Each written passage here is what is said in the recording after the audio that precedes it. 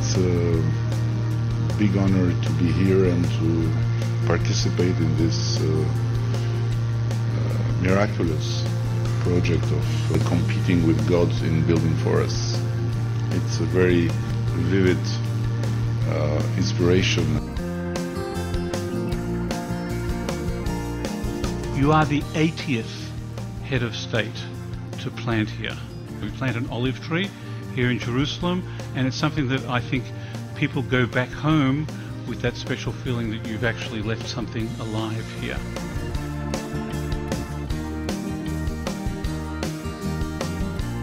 Every tree you see here has been planted by a human being in the rebuilding of the ancient homeland after 3,000 years. And today, I believe you will plant the 242nd million tree in this land.